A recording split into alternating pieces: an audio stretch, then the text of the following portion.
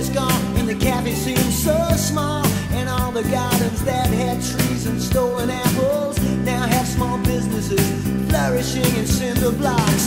Then they will call your name and hand you a gold watch. Then they will call your name, but it doesn't sound like much. And you'll never discover why it's like an old lover you can't touch anymore. It doesn't mean much anymore when you go back in time. Back in time. You head down to the local, try to find a focal point to scratch in the wallpaper, but it's all been wallpapered over. Down at the newsagent, it's all pornography, and you try to get high again, but it's like time-lapse photography.